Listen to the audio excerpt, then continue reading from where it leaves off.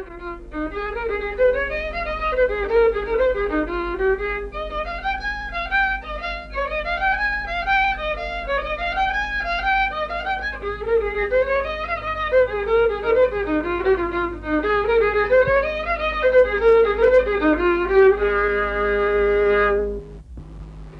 first competition that we're going to watch is slalom, and we're at a World Championships in Austria. I've got with me Jon Prince, who is a coach to the British slalom team. John, I see three people starting off together. Do they usually go off in threes? We are in fact watching the team event where three paddlers representing a country paddle down the course together. These paddlers will also compete in the individual event. Can they go through the gates in any order they like? The course is defined by a series of numbered gates, and they must negotiate these gates in the correct number sequence. Of course, at each individual gate, the order in which the team does the gate doesn't matter. As we go down the course, you'll be able to see the numbers. They're going through the gates very carefully without touching them. Do they score penalties or something if they hit them? Yes, penalty seconds are added on to the elapsed time of every competitor. So it's time plus penalties that count, is that right? Yes, and the paddler has 2 runs. The best counts for the score. This paddler, gaining penalties here, won't stand much chance of winning with this run. It looks jolly rough. Yes, this is grade 5 water, on an international grading scale of 1 to 6. So it's very difficult water. Jolly pretty the way they cross the current there, isn't it? This high cross, as we call it, is a manoeuvre that's used in every slalom. Now we're watching an entirely different sort of canoe. What are these? These are the Canadian doubles. They're developed actually from the Red Indian canoe. I must say they don't look a bit like the Red Indian canoe. No, it's a long way from birch bark. In fact, it's glass fibre.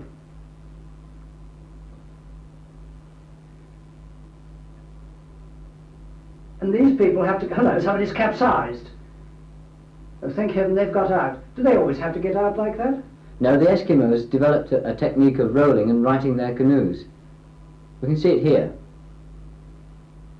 So you can do it in any sort of canoe, even this Canadian single, is that right? Yes, of course, it takes practice to roll a canoe on this sort of water. Ah, now we're back with the British slalom team again. Yes, they're showing us how a team should negotiate a gate. It's very slick. And now we're on an individual run. This man's going through the gate backwards. How does he know how to go through the gate? Above the reverse gates is a large letter R, but he must always present the left-hand gunwale of the boat to the red pole and the right-hand gunwale of the boat to the green pole. We can see him do it again through this forward gate. Can women also go in for this competition? Yes, there's a women's kayak class, and women also compete in the mixed Canadian doubles. Well, now we're at the prize giving, and the British team I see on the right have got a bronze. That's good, isn't it? Yes, the British team have in fact come back with a gold medal from an individual World Championships. Well, that's very good. Now we're watching wild water racing, is that right? Yes, here we see a paddler going down 4, 5, perhaps 6 miles of rough water. He's on his own, finding his own way down, and working against the clock. But where are the other competitors? He's just alone. Well, each competitor sets off from the start with a minute interval between him and the next competitor. Obviously, if he can catch up with the man in front, he's doing very well. This looks like grade 5 water again. Yes, this is really World Championship stuff. This is the stuff we're used to in Great Britain, isn't it? Yes, this is the sort of standard on which we would hold our national championships.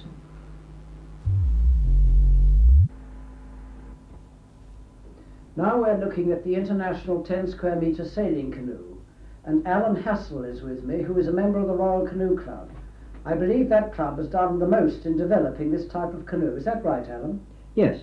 The club has developed these canoes from touring canoes over the last 50 years or so into the thoroughbred racing craft that you see here. He's sitting right out on a sort of plank. What is that? This is the sliding seat, which he uses to balance the force of the wind by his own weight. So he sails it upright all the time? Yes. It seems to go very fast. What sort of speeds do they do? About 15 knots. What sort of wind strength do they like? A force 4 to 5. They travel their fastest in a force 4 to 5 without very much sea.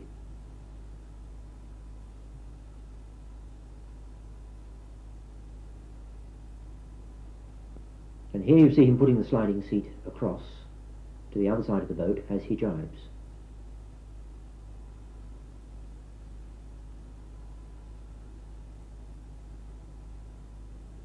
What's that bit of wood sticking out behind him there? That's a tiller extension so that he can control the rudder when he's sitting well over a metre out from the gunwale. When he can't reach the tiller, in fact. What happens when they capsize? Is it difficult to right them? No, a delay of about 10 seconds and then you carry on racing. So that he'll hardly lose a place. Does he still stand a chance of winning then? Many people have capsized many times and still won races. What happens when something goes badly wrong? It's certainly not serious. Canoes are quite stable, laying on their mast on the water like that, and you can just stand there in comfort waiting for the rescue boat to come pick you up.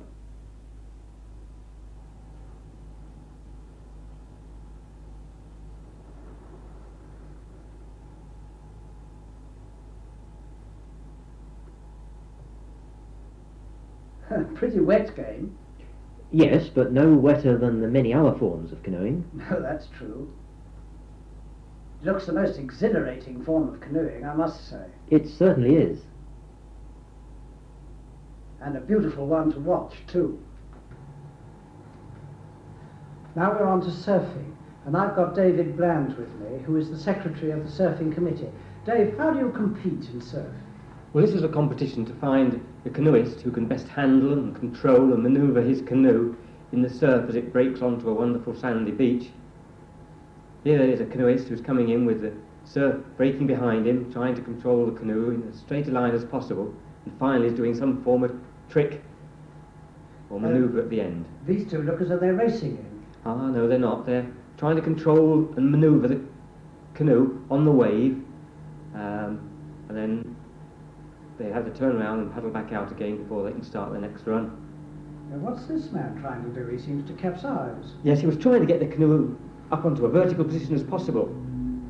Here you see another Doing it canoe. again. Yes, he's trying to gain here. I like that. Yes, and possibly putting the back end over the front. Right over, like yes, that. just A like sort of that. loop, as it were. That's right, it's I called a see. loop. Mhm. It's great fun. This man's, what, trying to come in sideways or hold himself on the wave? Just or- hold himself on the wave in a sideways He position. very nearly went over, didn't he? Yes, wasn't very good on that particular occasion. A lot of speed involved there. How fast do they go then? Well, the waves are coming in at 20, 30 miles an hour. Fast as that? It Oh, sounds yes. terrific. This is where one aspect of the safety is concerned. Two people hit at that speed. That was a nice, pretty twist there, wasn't it? Yes. Twist out. Here's a big wave, 6 foot high, coming down, Mhm. picking him up, carrying him in. He's got to control himself and show that he's able to handle all that white foamy froth. It's at 20 miles an hour, and it must be pretty frightening to be hurled over like that. I think it is to those people who watch and those who are beginners, but these boys are really used to it and thoroughly enjoying the exhilaration of being tossed up in the air. And simply doing the Eskimo rope to come up again afterwards. That's right. Mhm. They have to show that they're in complete control of their environment, Mhm. and this is what the competition is all about. Doesn't always come off, though. No, it doesn't. Shook his head there as though But- something went wrong. Well, that was a marvellous one. He was very nearly airborne. Oh yes, this is the ultimate in canoe looping, Mhm. is to get the hold of the canoe right up out of the water and into the air. He didn't quite do it on that occasion. No. Certainly they seem to do more of this than any other. I think it is the most favoured aspect of canoe Here's a man surfing. doing it backwards. Yes, not quite on that bit of the wave, but now he's Gone over. Yes, a simple roll up. a bit Taking rather slow long. on his roll up there, and he has to paddle back out through those breaking waves. Probably the hardest section of the surfing is paddling back out to start your next run. Against all that mighty surf. Yes. And the judges just judged the best run The man who handles the canoe the best, is that That's right. He's the winner. He's the winner. Chris Baker, this is Blink Racing, and you're an international paddler. What are we looking at here? It looks most exciting. We're looking at K4s, John, paddling on a 1,000-metre course, and they're stroking at something like 100 strokes to the minute. This is a regatta then, is it? Yes, serpentine regatta. Are there other events? Is this a K1 then? This is K1, isn't it? 500 metres for ladies. We also have 1,000 metres for men and 10,000 metres as well. They're stroking about 50 strokes to a minute. So they won't stroke as fast as men? No. This is K1s again, but these are men? These are men, 1,000 metres again, stroking much higher. What sort of rate do they do? They're going about 80. Do they keep that up the whole length of the course? Well, no, this is 4 minutes at least, 1,000 metres. So, you know, your start is fast and you try and leave something for the finish. I see. And these are K2s? K2s, yes, Oliver, again, very important to get maximum speed at the start. And as you see, the pace slows up as they get to the end. If you're leading, there's no need to go any faster.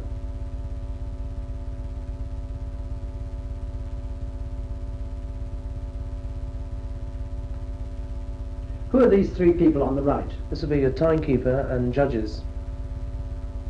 So this is the end of the course then? This will be the finishing line, as you can see.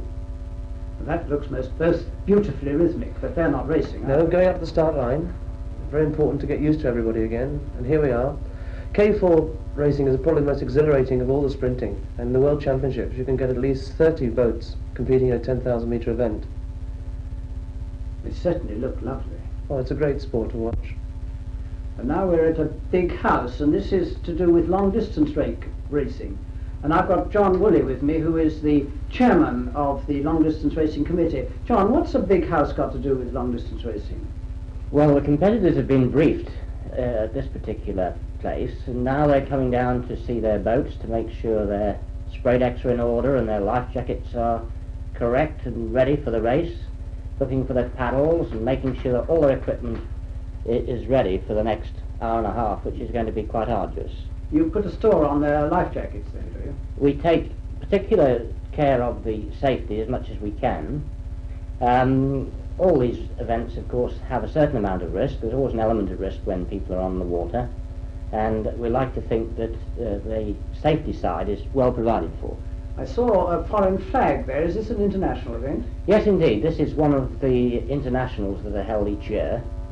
Here the boats are coming down, rolling start. The river's a bit... What do you mean by rolling start? Well, the river's a bit on the narrow side, and there's quite a bit of water coming down. It would be very difficult to hold the boat stationary on a line. The electricity board at this particular venue have released something like 30 million gallons of water, and this has brought the level of the river up, and of course made it much quicker. We're looking at kayaks. Is this K1s and K2s, is this right? Yes. Now you see the K2 start, rolling start again, heading down towards the bridge. Chris, you've done some of this long-distance paddling as well. I believe you won the Devizes to Westminster race, haven't you? But do they paddle off at the same rate? Yes, John, it's very important to get out in the front at the start of a long-distance race so you can dictate the speed of the race and paddle in your own speed and not someone else's speed. So having settled down, you can go at a more average rate of paddle, is that right? It's very interesting, Oliver. You know, this race started in 1960 with about 9 competitors. Do they just go along like this? Oh no, they must carry around that one, must they? Oh no, they're now coming to a portage.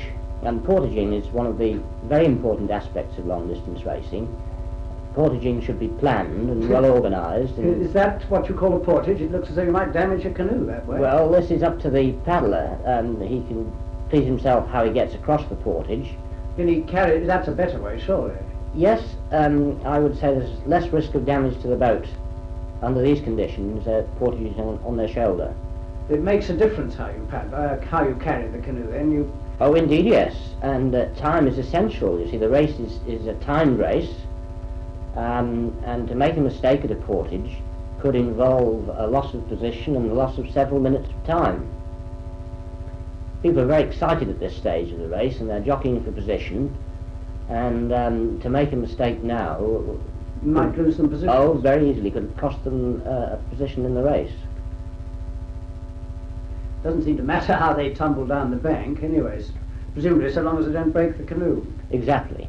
Well, number 4 there, I believe they're an Austrian crew, weren't they? They were the ultimate winners, I believe. Yes, and it's well worth noting this crew's performance down the course. You can well see how it ought to be done, and you're also going to get plenty of evidence as how you shouldn't do it. How far is it then? Well, this race is about 16 miles, and will be done in the time of about an hour and a half. What's that chap doing at that bridge there? Well, this is one of the organisers of the race. This is a marshal on the course, and he's giving guidance to the competitors. Oh, I see. These people look tired already. Yes, well, it's very demanding on stamina, you know. Quite honestly. Oh Lord, we've got to get on that. Yes, stamina, technique, skill, it all comes into long distance racing. This is what's made it such a popular sport. You can quite easily see that chap's most probably rehearsed there. He's been over the course. This fellow's coming down. I don't know how he's going to make it. Oh dear, yes, well.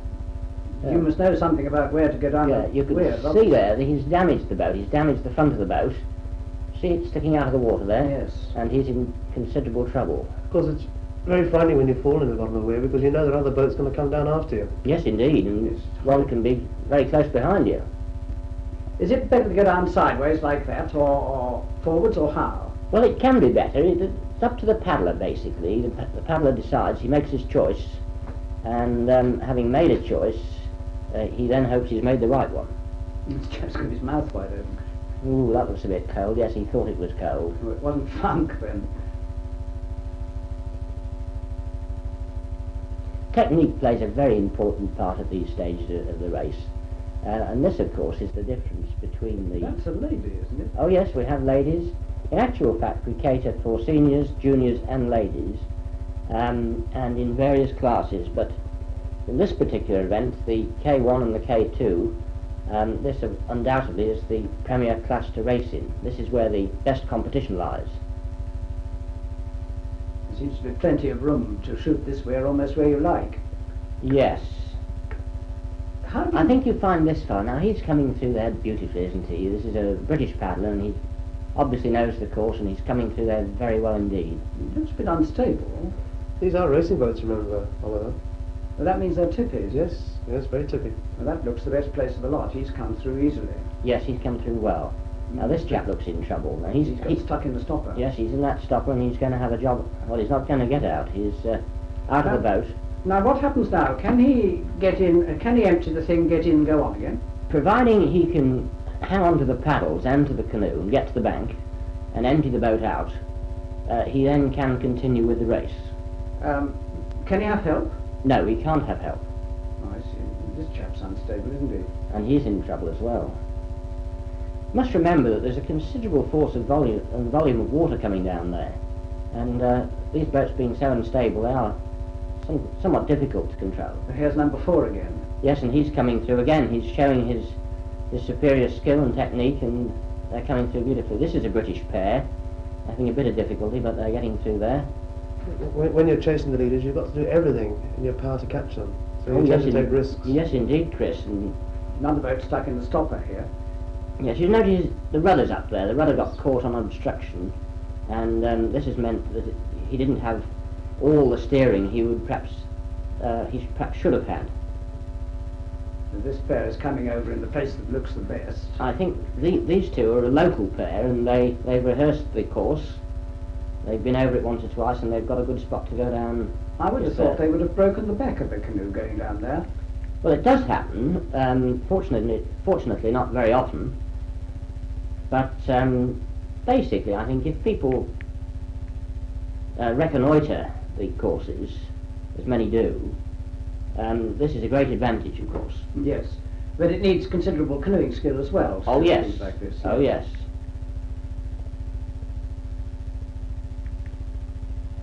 Now he's gone down there very nicely.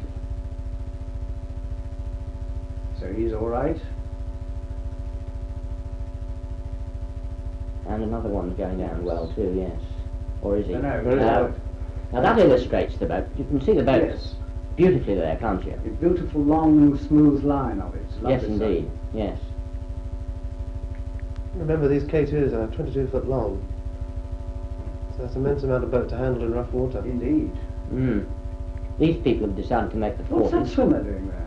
Well, this is part of the safety precautions. We quite often manage to get level clubs. That doesn't look very good, does it? No. Going through together like No. No. Fine example of manners maketh man. that. Agreed. Yes. They'd have done better to have waited. Going back to this swimmer, we get these local aqua clubs, and they will quite often provide safety help on the course. It's quite an advantage to have this sort of person available. Roping in clubs, other clubs as well. Oh yes. This is a long slog to the end, isn't it? Yes, and this is where the stamina training shows. Here's an example of wash hanging, Oliver. What do you mean by that? The green canoe is riding on the wake of the canoe in front, so hence sort of slipstreaming. So he Oh, gets an fine. easy ride. Well, that chap's got a spare pair of paddles in case of accidents. And now we've reached the town, and we must be nearing the end. Yes, and I think you'll see a good crowd of spectators, and a canoeist looking at the finishing line very welcomely. His leg's a bit tatty. I expect the competitors feel a bit like that also. I should think they're a bit shattered now. They've had a very hard race. But How long did it take them to do these 16 miles, did you say? Well, this one it will last about an hour and a half. Here you see the This is- Austrian crew coming in, number 4 coming in to win. Very polished performance, very strong finish. Yes. Pleased about it as well. Aye. Well, this crew look adequately strong also, a bit slower. Yes, I think they're finishing in second place. They're the local crew, and they're very pleased to finish and get a position. Distinctly worn out.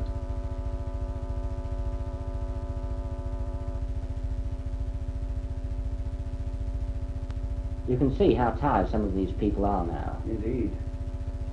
And it's a very funny thing, the winner finishes freshest. It's good to find Sea Scouts to help them out. I think they're very pleased with that. Yes, With a refreshing drink at the top. have a welcoming drink and a bit of a chat about the race. These two seem to be coming down in company with each other. Yes. Oh dear, and he's going under the line, not over it. Oh, I don't know, he's got over. Just. Just indeed. Now we come to the presentation, and this is an important aspect of a well-organised event.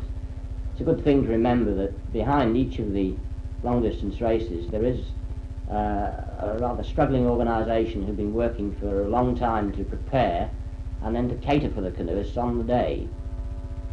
And to see some nice trophies and a well-organised presentation is a very good point. And aren't some of the competitors glad to get them too? Aren't they just? Well, good people, what do you want to do? Slalom, wild water racing, sailing, surfing, sprinting, or long distance racing? It's your choice.